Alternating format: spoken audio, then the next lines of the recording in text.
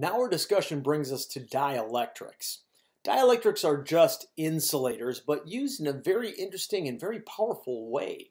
So a dielectric is just an insulator. And what I have right here is a capacitor that is right now vacuum filled. And I've got a charge Q on both plates and with surface charge density sigma. So there's an electric field in here. And I'm not going to draw the entire field. In fact, I'm just going to draw 2 lines of it and then get rid of them. But there is a field in there. And in fact, the E, the original E that we have in there right now is sigma over epsilon naught. So, and I say original because we're about to change the field, and I'll show you how. What we're going to do is put in a, fill the entire space in here with an insulator. And what happens when you fill this space with an insulator is that all the molecules get polarized. So I'm going to just draw a couple of molecules in here. And which end of these molecules do you suppose would get be where the electrons are hanging out more often? Well, because they attract the positive, it's going to be over on this side. All these molecules get polarized so that their electron cloud gets shifted somewhat to the right, and that leaves their the center of their nuclei a little bit left behind, like that. That creates effectively the same thing as if there were a negative charge here and a positive charge right over there. Notice that the original field was going like this. I'll draw that in. This is the direction of E original. But because of these induced charges, and they really are induced there, there's a counter field like this. That way.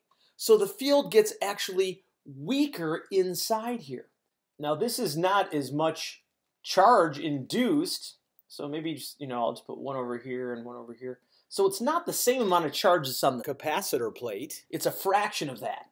So some of these just end there, like that field line ends there and that one goes to there. The rest of these, may get through. This one ends there. And this is just to show that the field is now weaker. Field in here, E nu, is weaker. So the new field inside that capacitor with that dielectric in there is weaker than the original field.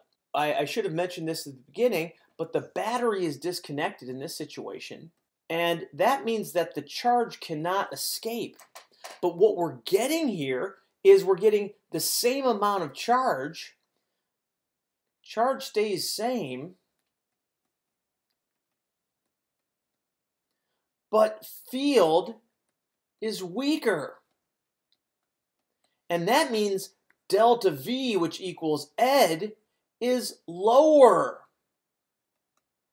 Which means we get the same amount of charge Q, but with less delta V. Same Q with less delta V. So that actually makes our capacitor stronger, a bigger capacitance. Now, how much does that field change? Well, this dielectric has a factor called kappa, the dielectric constant kappa. We'll get to that in a minute. But what this means is anytime you see epsilon naught, that turns into kappa times epsilon naught, changing the permittivity. So E nu will be sigma over kappa. That's a kappa, not a K. Kappa epsilon naught. Notice kappa is a number that's typically greater than 1, so our new electric field is weaker. So our new delta V, which is equal to, and I'll make this the new, which is equal to E nu D, is the same thing as it was before, delta V old, original, but it's over kappa.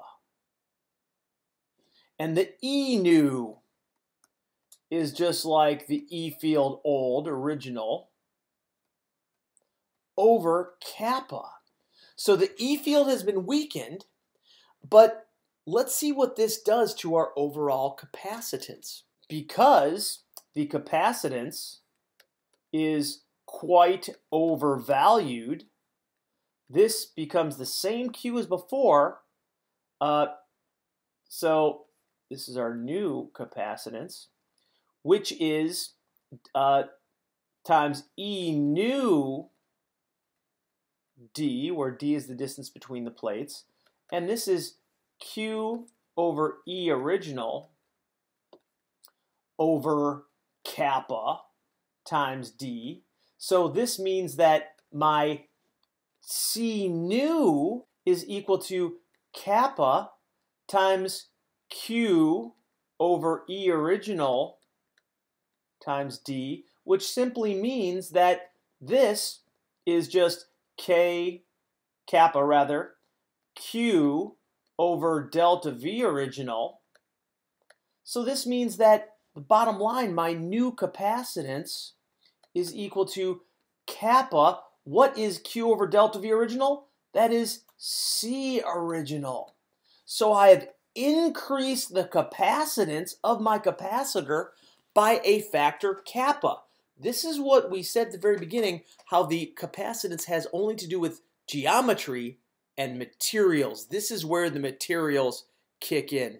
So the dielectric constant kappa is the factor by which the permittivity increases. In other words, you are permitted more charge per unit of electric field, and hence the factor by which the capacitance increases when the dielectric fills the empty space between the plates. So let's just look at a couple of these.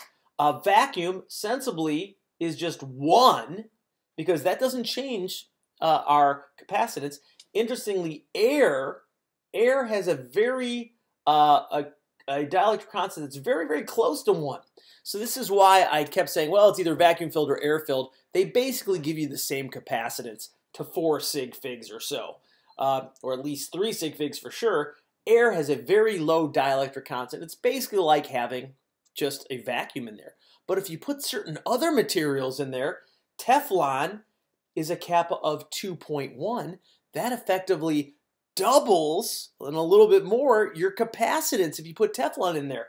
Nylon with 3.4 more than triples it. Aluminum oxide almost 10 times as much. And if you have some of these very, very high dielectric constant materials in between your plates, this gives you 233 times the capacitance. So the dielectric constant is all these numbers, and these are just selected ones. There is a slight temperature and electric field dependence, which we usually ignore.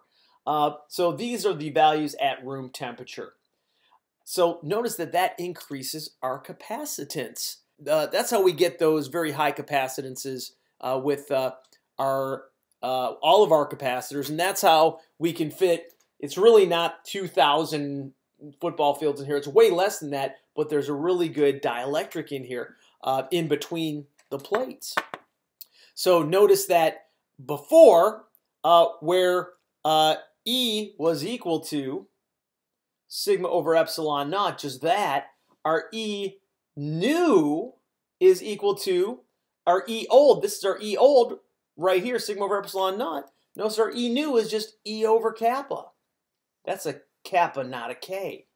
And that means our new flat plate capacitance is that. In general, in very general terms, no matter what type of capacitor or what geometry you have, it can be said that C new equals kappa times C original. It increases the capacitance of your capacitor. We do have to be careful here because, for example, back in this situation right here, the field is weaker, but this only is true because the battery is disconnected. Now, if you connected the battery, what would happen? Well, because your capacitance is increased, more charge would rush onto this thing. If you had your battery still connected and you put that in there, you would get a bunch more charge on here. So you got to be careful because when you connect a battery, one thing that stays constant is the voltage across the capacitor. And if the distance has stayed the same, if this D between the two plates stays the same, E will still be delta V over D. Delta V is negative. Ed still works.